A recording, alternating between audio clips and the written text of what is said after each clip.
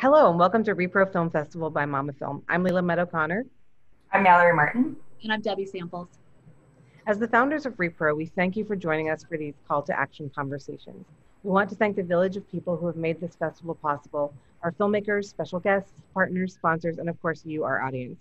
You've let your time, talents, and expertise to help amplify the voices that are so crucial in the fight for reproductive justice and bodily autonomy.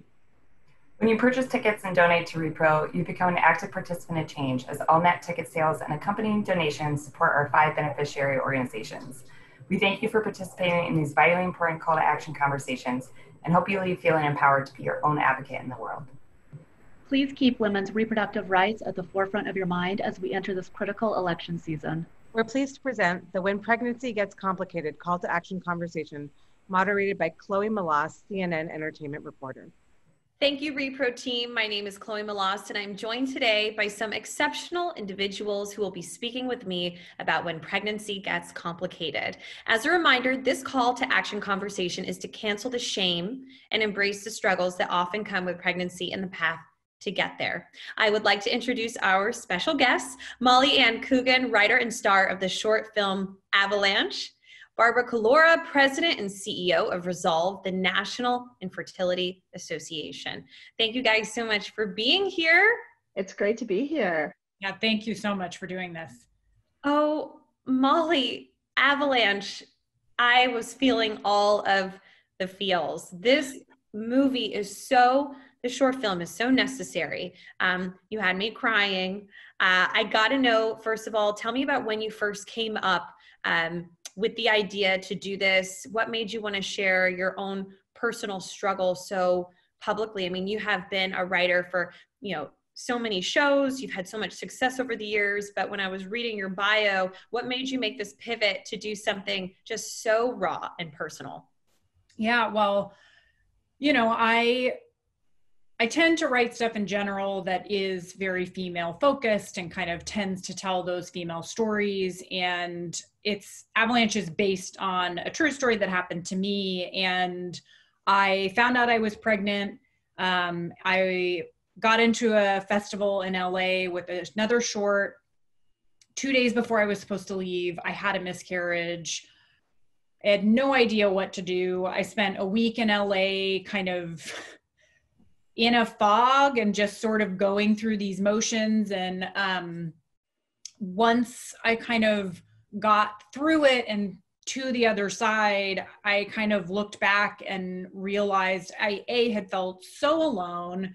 B, I was also like, why did I go to this festival? Why did I put myself through that? Why didn't I feel like I could talk about it and get the support that I needed? And I also, the more I talked about it, the more women talked to me about their stories that were similar. And I just felt really compelled, I think, as a way to process what had happened to me. I tend to do that through writing. So there was the maybe selfish element of processing my own stuff, but also really deeply feeling like this is something that needs to be talked about. And that's my medium. That's the way I can talk about it and get that out there. So it felt important to me as a woman and as somebody who had been through that to use that to amplify the voices of all the other women as well that had had that experience. Tell me about just the timeline. Just as an entertainment reporter, I'd love to know from the thought in your head to when you guys wrapped and this was, able for people like myself and everyone watching to see what was that timeline? Sure. So I actually wrote it. It's based on a pilot script that I wrote for a show. So we're actually hoping to take this out to pitch it as a TV series and kind of expand it.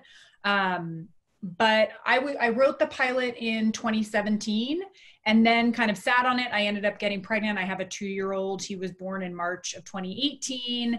And then we left New York and moved to LA. And I kind of then was like, you know what, I want to do something with this. And I'd been sitting on it for a little over a year.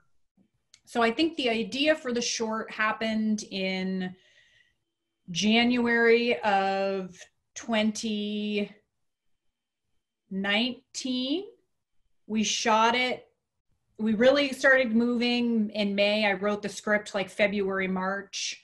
We shot it in July of 2019, edited in August, started submitting it to festivals by September. So it's been a pretty quick turnaround. Yeah.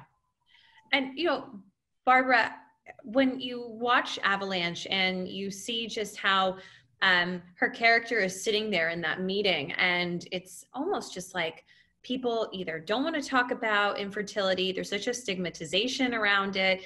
You see the television executives saying, but we want happy stories on television. We don't want to talk about real stories that men and women are going through. Can you talk about just the mental health aspect of it? And do you feel like there's been a shift in the past few years? Because I feel like there has been, where I feel like more people are talking about infertility and finding their tribes. But can you talk about maybe the culture shift, but also the importance of mental health throughout all of this? Yeah, thanks, Chloe. And Molly, I really so appreciate you doing the film. I'd love to interview you as well and find out more about, I just, like, to Chloe's point about the emotional part of it, when you watch the film today, now you've probably seen it 100 times, but you experienced that yourself. Do you still feel it, or is it now so like, wait, this is the film, I can look at it critically, or is there a part of you that still goes, ooh, I lived through that? I'm just curious, because that will help answer Chloe's question. So I actually can't watch stuff I'm in. It makes me feel like I'm gonna barf. Because all I do is see all the things that are wrong with it. So for me, once it's edited and locked, I actually really can't watch it. So I'm sorry to give you a horrible answer to your question, but I will say, we filmed it a year ago, and there were actually points in the filming process while we were shooting that were surprisingly really emotional for me. Like when we shot the thing with the milk coming in, that's actually something that happened to me. I had a second pregnancy after my miscarriage that I had to terminate early in my second trimester due to a medical issue. And nobody told me that my milk might come in. And so 2 days after that happened, and I hadn't thought about, I had prosthetic breasts on for the shoot. It did not feel real in a lot of ways, but when we went to film that, I got extremely emotional.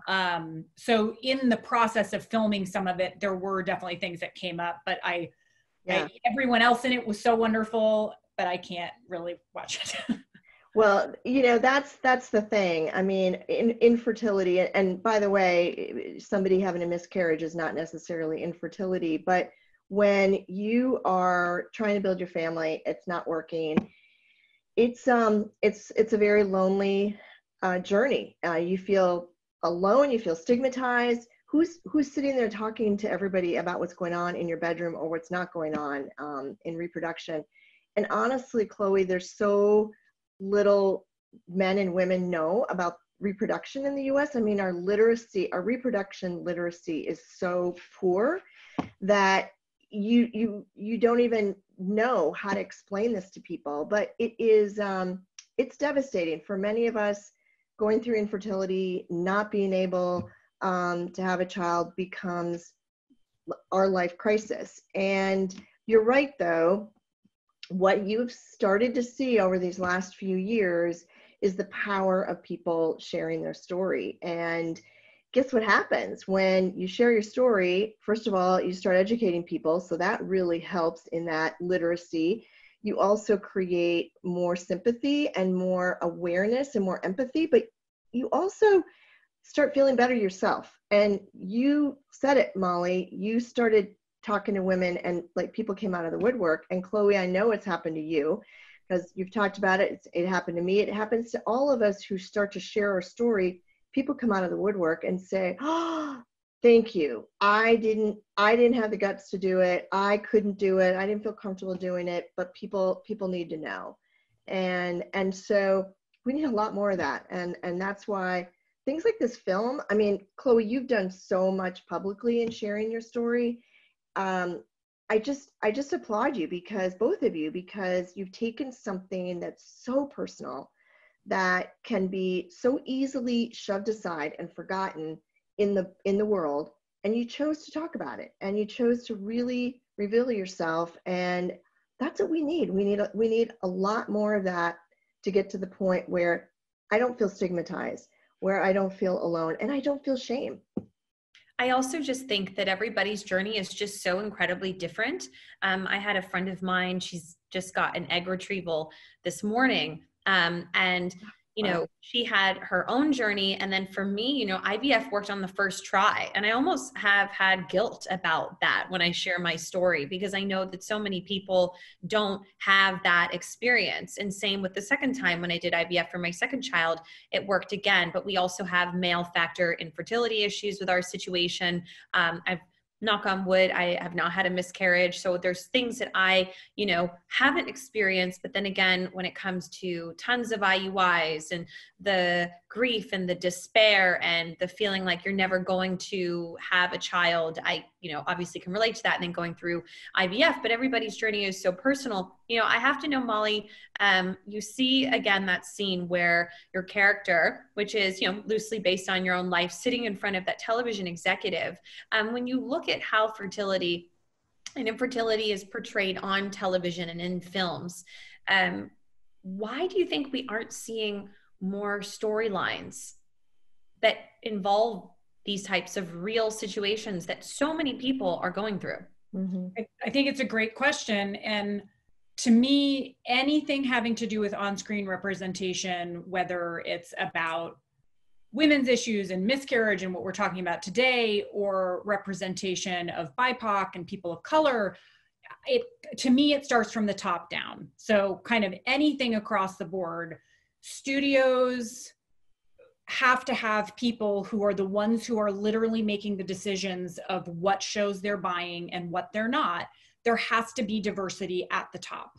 So if you only have one group of people who are the ones sitting in those seats, they're only going to be choosing things from their perspective and what they think works and what they think doesn't. And traditionally, those seats have been held by men and who are white. And I think there is starting to be some shift. But I think that anything with representation and diversity, if you don't have people at the top who are in different groups, it's not, how do you expect then the people at the very bottom to keep punching up? Because you can only get so far. So it's like, I think that it starts at a top level and people that are really making changes within studios. And then I also think, you know, in terms of what we can do, it's continuing to make content and push for it. So, you know, I will say there are diversity programs. A lot of the studios, I actually just completed, the one that I completed wasn't a diversity program, but I just did a program with Warner Brothers for writing. But look out for opportunities at studios and networks that have programs that you can apply to. I know the people that are running those programs are advocating for stories like this. So Karen Horn, who was director of diversity and inclusion at NBC Universal, she's now just moved over to Warner Media. She's a huge advocate. She ran a writing development program there. You know, really looking for those opportunities and going for them. Don't just sit at home and think, I'm never going to get in. They're never going to want to read this. Like, you have to keep trying. So there's that element that we can do.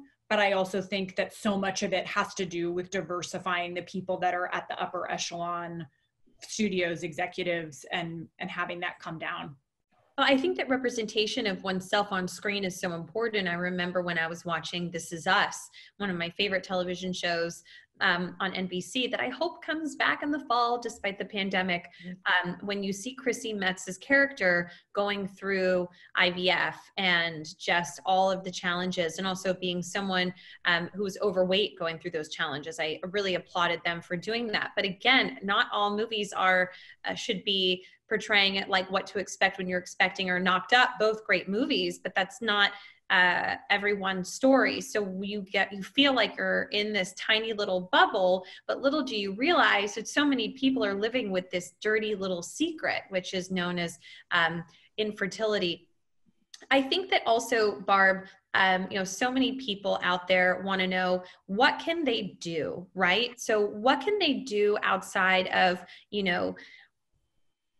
buying, watching, asking for more of these of this type of content? Obviously we have an election around the corner. I know that voting is something that's incredibly important. I know that you all at Resolve had something incredible happen not too long ago with New York finally passing legislation to make surrogacy legal, which is huge. So bravo. But what can people do in terms of a call to action? Well, there's a couple of things. When you think about just spreading awareness, you don't have to be a filmmaker like Molly to make a big impact. You can start with just your own community, your own family, friends, your circle, whether that's social media, whether that's personal stories. That's an opportunity for you to start educating people closest to you. And you know what? They're gonna believe you because they know you, and they're gonna see the struggles that you went through, and that in and of itself is huge. Now, my shirt says 1 in 8. Here's the thing: people don't think that many people get infertility. Chloe, you and I talk about, you know this because so many people are like, oh, I don't know if I know anyone. Well, it's 1 in 8 couples of reproductive age have issues. You do know someone. The problem is they're not talking about it. And so therefore all of us don't have the same kind of awareness. Look, I know how hard it is to share and to talk about it. This is hugely personal. So it's not going to be for everyone, but that's certainly one way that people can make a difference, is by speaking up and sharing their story. Now, let's say you're a little pissed off that your insurance isn't covering this. You're in a state like used to be in New York where something like surrogacy was illegal, and you're realizing, what is going on? Why isn't the system supportive of what I'm going through as a woman, and especially something like the ability to have a family? And oh, by the way, I work for a great company and I have great benefits, but now I find out that this particular thing is excluded along with like 2 other things and they call it elective. So we get enough of people who speak up and are angry about that, Chloe. That's how we do our advocacy. We do it at the federal level, we do it at the state level, and it's all about access. It's about breaking down the barriers so that everybody has an opportunity at family. You're talking about, Molly, you're talking about the diversity in the studio and in the executives.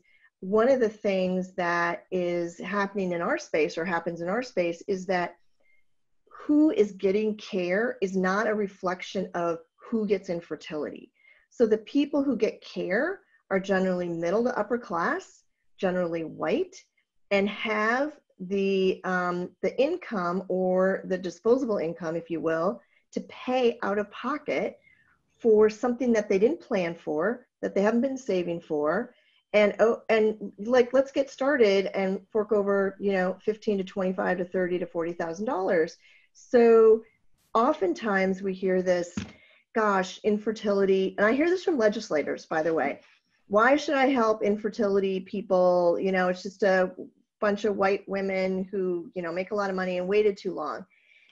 Wow, that is so not who suffers from infertility. And so we need to break those barriers so that the access is available to all. And that's really our goal at Resolve and what we're trying to do. Exactly. I mean, Molly, I don't know about you, but and I don't know if you have been through any fertility treatments. No, so I haven't had infertility issues. I just had a miscarriage, and then so I've had people close to me experience it, but I personally have not. I can say that just, the healthcare aspect of it, and I know people who have had to do IVF and all sorts of things and put a second mortgage on their home, and it's debilitating. I know people that have had to go overseas. It's so So tough. But I do want to ask you, Molly, there's a scene in Avalanche where you call your mom. And when I did IVF the first time, I didn't tell my family that I was doing it because I didn't want to let everybody down. Can you talk to me about, was that something that happened in your own life, and why'd you put that scene in there?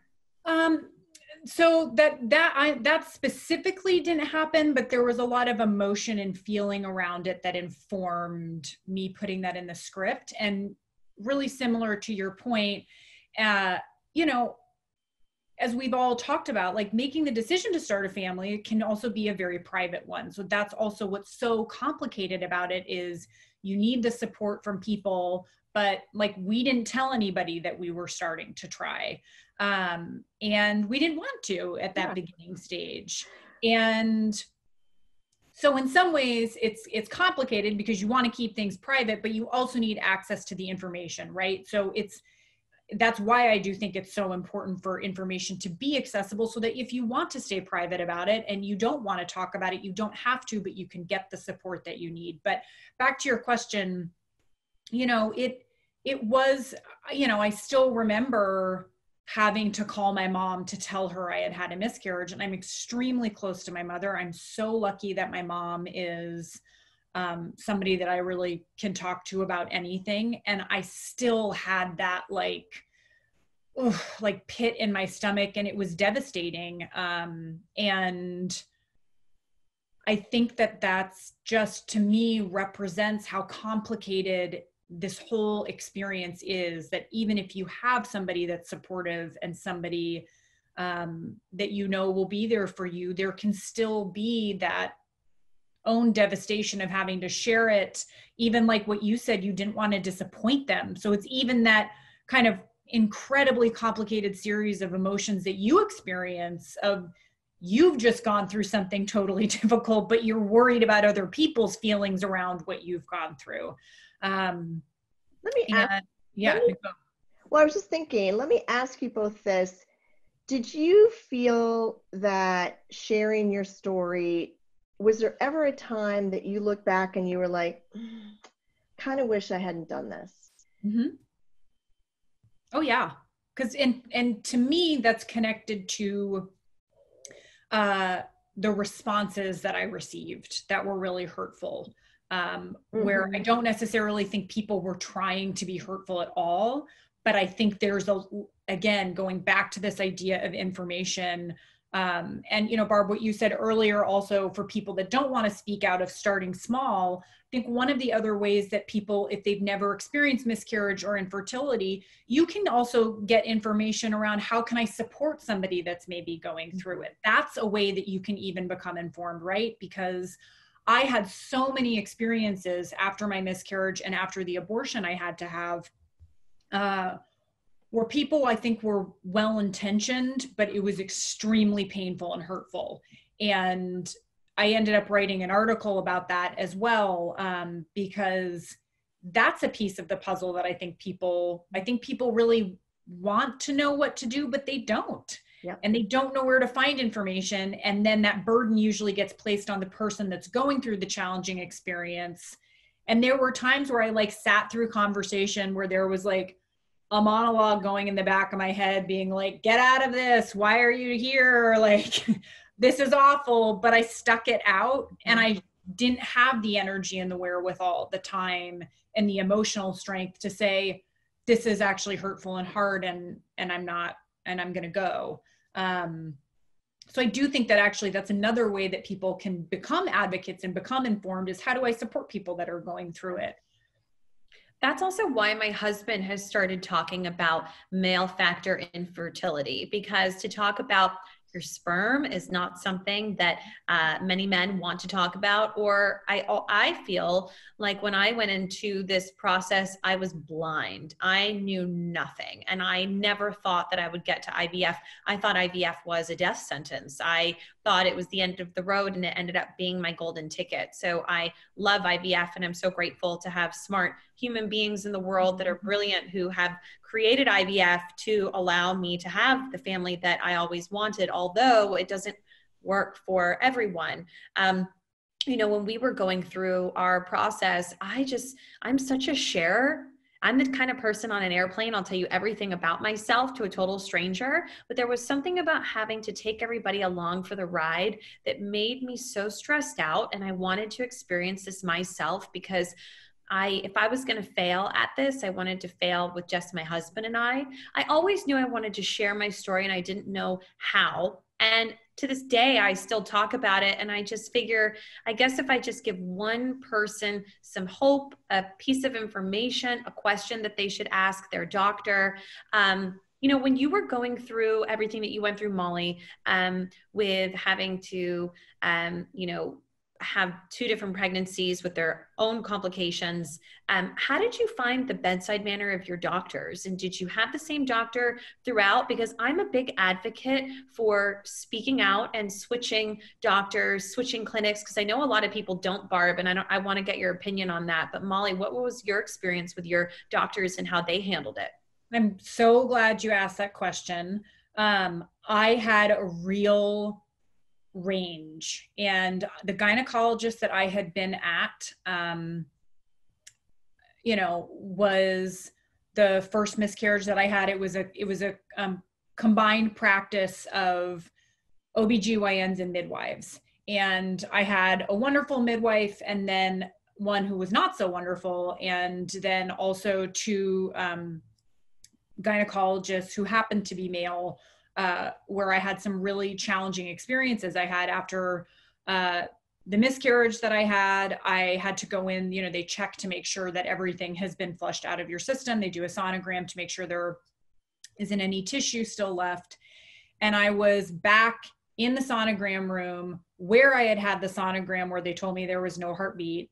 And they left me in there for an hour and a half waiting for the doctor to come in. And I was by myself. And I remember sitting there, you know, with my like pant, you know, like you have like the paper over you, and I'm just laying there. And I remember thinking like, I don't think I can be in this room anymore. But I kept waiting and kept waiting. And finally, I don't know what came over me, but I like wrapped the paper around my waist and opened the door and just walked into the hallway. And I was like, you have to get someone in here right now. And finally, he came in about 10 minutes later. He did the sonogram and then was like, circle of life, and walked out. Literally said that to me and walked out of the room. And I was just sitting there having this moment of being like, is this a joke? This is crazy, but also sobbing. And I got pregnant again. And then was at that practice. And partway through my pregnancy, I just remember thinking like, why am I here? This doesn't feel good. And at around 21 week, like pretty far into my pregnancy, past the point that a lot of people say that you're like allowed to switch providers, I was like, I'm out. I'm not doing this anymore. And I switched to a practice full of midwives and had the most unbelievable care and treatment. And, you know, to me, again, that's an education piece, right? Not just for women, but providers. So one of the biggest pieces of the puzzle, I think, is access to education and information and compassionate and informed providers. And to me, again, we're talking about top down, who is in positions of legislation, who, you know, again, voting for people that will advocate. And, you know, I also think like I am a white woman. I did have financial resources. I was able to advocate for myself and to realize like I could switch providers, even though I was being told I couldn't, or that was a bad idea. I had choices. And you looked even just a couple of months ago, like in South LA, Martin Luther King Jr. Community Hospital they were doing budget cuts and they were going to shut that hospital down. And that hospital predominantly serves Black and brown women in South LA. And, you know, Black women are 3 times as likely to die from maternal and maternity complications, that was from a report from the CDC in 2019. So, you know, I think what I'm trying to say is, having access to the to compassionate care providers is critical for your emotional health, for your mental health, for your physical health when you're going through pregnancy. And having care providers accessible to everyone is so important. I feel like I'm getting a little rambly at this point, but no, I understand what you're saying. And Barbara, but I know everybody does call you Barb. I want to know, when I have been to the Night of Hope and your gala that you have done in New York City, and my CNN colleague, Allison Camerata, brought me, and there's so many doctors. And I actually saw my IVF nurse, who was the woman who was there for me with Leo throughout the whole process there. And it was such a great night. But when you are interfacing with these doctors and these providers, do you guys give feedback of the things that you all hear from men and women who have gone through IVF? Or is there a way to educate them also about the things to say and not to say also? Because it's a very touchy situation. And that's one of the main reasons why I switched from this huge fertility clinic in New York City and went to this other clinic. And this new doctor, Dr. Reichman at Cornell, said to me within just a week, you need to do IVF, and shot me straight and put me right on track to where I needed to be. But he also was very sensitive, but we also spoke up to him at one point in the process where my husband, and remember, we had just come off of IUIs and a very rough year. He said, you've got to be more accessible emotionally to us because this isn't working. And he switched, because I know doctors have to keep a little bit of space. They can't, become best friends with all of their patients. But what do you guys do at Resolve? Is the long end question. Yeah, well, first of all, this, like most of medicine, you're gonna connect with some physicians and you're not gonna connect with some physicians, and it could be the way the practice is set up. It could be the way they run the assigned nurses and assigned physicians. And there isn't one way a fertility clinic is run. And also some of them are at academic institutions, some of them are standalone. If you are not feeling like you're getting the care or the answers that you need to go have a consult somewhere else, and you need to switch. That's just absolutely positively, it's too important for you to be in a situation where you're not feeling like you're getting the care that you need. So in answer to your question, it's funny you asked that, because here we are in 2020 with a COVID-19 world, and we did a patient survey just recently. We did it in April and May, and we asked women who were right now in process of doing IVF, who may have had to put it on hold because of COVID-19. We asked them a lot of questions about their emotional health. We asked them if they were getting the right resources, how they were communicating with their clinic, what kind of communication they were getting. And our whole point, Chloe, of doing that was to share it with the providers and to say, okay, this is what patients are experiencing right now and what they need and what's not happening. And we put the whole survey out there. We've done, we pushed it out and marketed it with the hopes that, exactly to your point, that physicians will read this.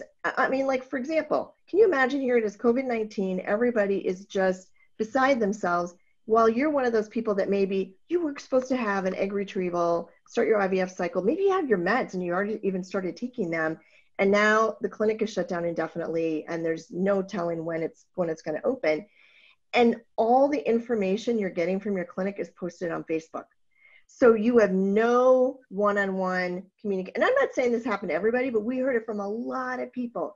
They were trying to reach their doctors. They never had a actual personal phone call.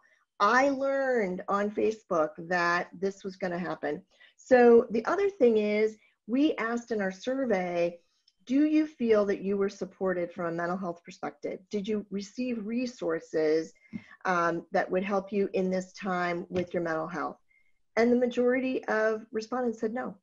And so I was so, when I read the results of that, I was kind of flipped out, because I was like, oh, people are struggling. People are really in a bad place, and they're going to look to their provider to say, help me. And if their provider is not even giving them, here's all these mental health resources, here's what we can do for you, then they're really feeling alone. And so I hope that a lot of physicians read it. I heard from some who said it was really helpful. I heard from others who said, I know we did a great job, and I think the people who filled out that survey were talking about my competitor across the street. So you you have to be of the mindset that you want to take a look at what you're doing. Now, you and your husband, Chloe, you told your physician what you needed. And one of the things that we tell patients all the time is to set those expectations.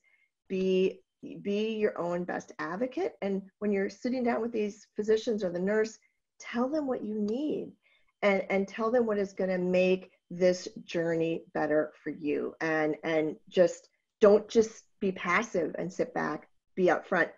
That's hard to do, I know, but yeah, I mean, we're going to be doing another survey, Chloe, on what patients are needing right now and what their fears are, and that the results of that are going to be aimed at providers.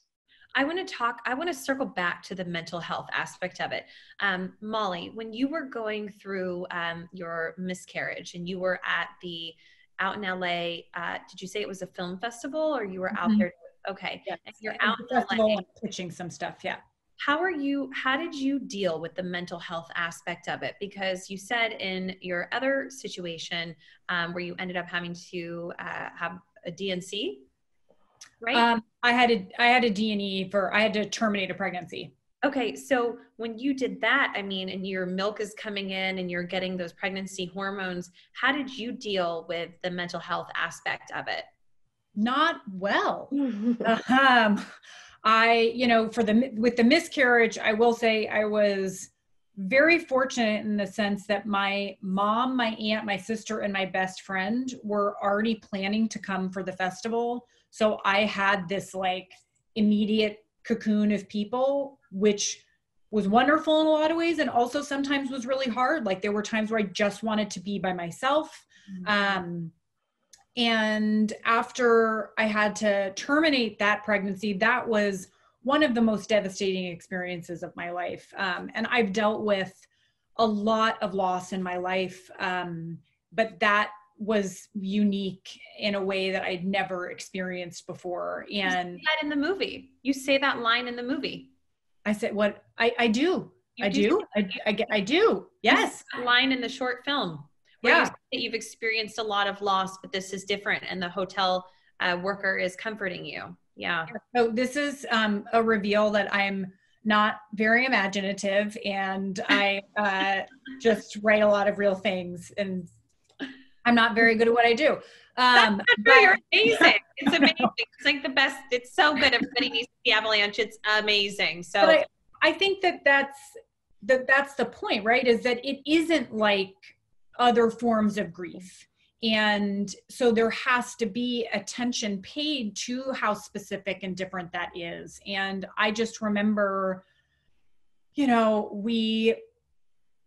I was really depressed and I didn't know what to do. And I didn't know also about that hormonal cascade, like you were talking about the postpartum hormones that come in. So when my milk came in, I experienced this huge wave of, and my milk came in and I couldn't nurse. So I had to immediately try and dry it up. It was excruciatingly painful. I didn't want to be in public. I didn't want anyone to see me. My breasts I'm normally very small chested. And I literally didn't want to leave my house. And nobody also then told me about the hormonal impact of then what can happen when you don't nurse. So like, even when I weaned with my son, after I was fortunate that breastfeeding was successful for me, and that was the choice I had made. And when we weaned, I had a whole wave of hormones and depression that came up after I stopped nursing.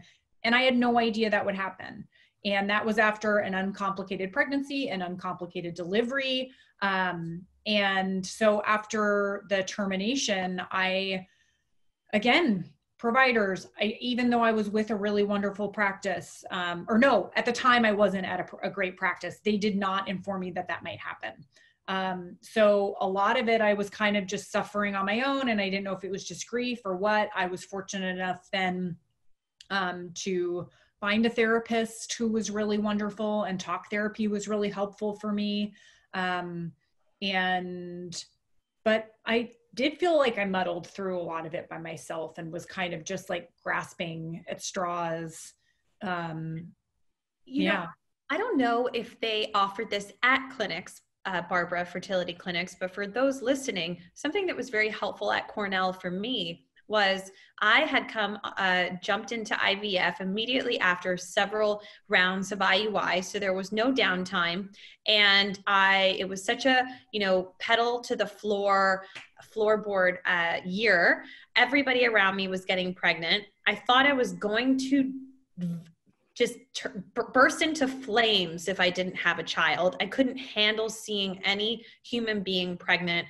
I wanted to just die every time I was at Starbucks or saw anybody pregnant. I was so bitter. I was so resentful. I was such a terrible version of myself. It hurt friendships. I mean, it was a bad year. I couldn't go to baby showers. And I remember just going through the drugs for IVF and thinking, I don't feel well. I feel mentally unwell. Not saying I'm going to hurt myself, but I could understand how somebody could. And I just didn't feel good. And I was fighting with my husband so much. It was really bad. And you would think that you are in this place where, I'm sorry if I'm oversharing. I know I'm the moderator, but here I am talking so much. But I'm sitting there and my husband and I are fighting. You think that you're going to be in this situation where finally you have an answer. Finally, you're doing IVF.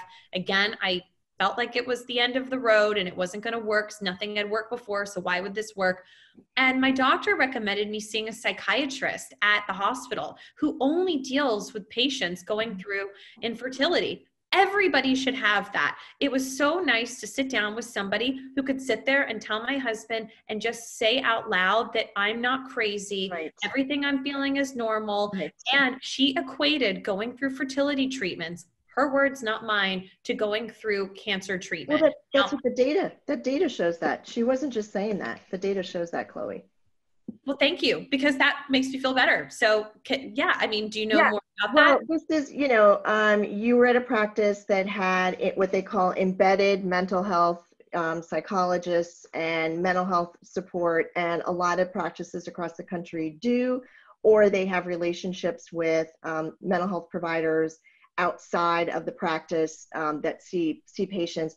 I saw somebody for a year, and I saw her every week because I was like, I need to come here every week. Her entire practice are men and women with infertility. And so it's a part of the mental health field is people who are experts in helping people with pregnancy loss, with miscarriages, with infertility, and thinking through all that. In fact, Chloe, if we were talking about New York and the surrogacy law, if you're going to choose to build your family through a gestational surrogate, you have to have mental health counseling. And you don't just go to anybody. You go to somebody who knows this field and knows it well.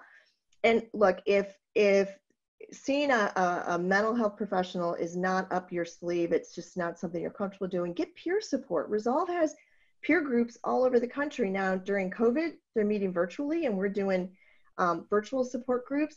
But just like you said, it's like, oh my gosh, I'm not crazy. I'm not going. I mean, I had to have my husband and my closest friend, and I had a business with her at the time, and separately, they both sat me down and they said, you are not well.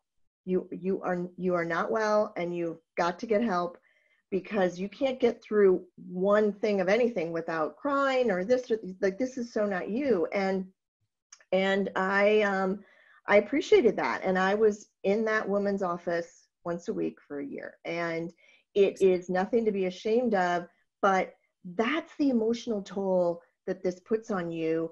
And I just listening to Molly, how many times, Molly, did you say, no one told me? No one told me. Now, we could sit here and talk for hours about how the healthcare system didn't tell us this, or providers. And this is where I say, you know what, we got to be our own advocate. And you're not alone. And especially with infertility, this is why Resolve actually exists. It's because of this community and connecting people and the emotional side of this, because we don't do medical research at Resolve. We are about the patient. We're about taking care of you. And because, boy, this is nothing to sneeze at. This is, you should take it seriously and get the help and support, peer, professional, online, in person. And guess what? You can get telehealth now. So you can be anywhere. And I think as women, we're usually conditioned to suck it up, not complain. Yeah. And, you know, I think it's like, if you get diagnosed with cancer, you're not going to go to the dentist to get them to fix it. So you go to the person who's specialized to help you with what you need the help with. And so I think your point about mental health professionals who are specialized in dealing with that is so important. And, you know, I think about when I switched to the midwifery practice, when I was pregnant with my son, I remember sitting down in the office, and one of the first things she did after looking at my chart is she was like, so you're pregnant after loss. And it was the first person, the first provider who acknowledged that, yes, I was pregnant, which was so wonderful, but what I was carrying with me into that pregnancy. Oh, yeah. Yeah. And so having that was huge for me. And I think, and even with infertility too, and when you were talking about the treatments that you were going through, hormones are very real. And a lot of times we don't know what they do to our bodies, whether it's during infertility or during your period. So even just having somebody be able to explain to you, like, yeah, you might feel like you're losing your mind because medically this is literally what's happening, is so important. Right. And, you know, we're having to, like you said, suck it up, go to work. I had just started a new job. I was lucky that my boss said to me on the first day, like an angel sent from heaven, because I had just come from a job that was emotionally taxing on me for several years. And the first thing she says to me, it was crazy. She goes, you know, I'm here if you ever want to start a family, or you're ever thinking about starting a family, which you would think would be maybe inappropriate, but it wasn't. It was exactly what I needed to hear. She's like, I'm here to support you in any way. And then that just opened up for me to be able to tell her shortly thereafter that I was trying. Turns out she had done several rounds of IVF that never worked. Then she ended up randomly getting naturally 2 different times. And now she has 2 little boys after traveling the country, meeting with doctors and being told she would never have children. Then I remember sitting at work and I heard some male coworkers of mine talking about IVF, and my coworker, Brian Stelter, who's the host of Reliable Sources on CNN, talking about how he and his wife, Jamie, were going through IVF. And I remember thinking, wait, he's talking about it out loud and like it's no big deal. So I shared with them, and my own family didn't know what I was going through. Here, all of a sudden, I was building this tribe of men because a few other guys on the team, their wives were going through IVF, and we were all going through this together. So this misconception that you have to have a tribe of women, not true, and that people just don't talk about it. And I'm not saying that you should go and tell your coworkers or your boss what you're going through, but then again, sometimes you don't know unless you say something. And I know it's scary, so I'm not saying you should share it with a stranger or share it with somebody at your office. But for me, it worked out great, because here I was coming to the office and everybody knew what I was going through in this small group of people, not everybody. And it just felt a sense of relief. And then the second time when we did IVF, I brought everybody along for the ride. I regretted bringing everybody along for the ride because I felt like I was going to let people down.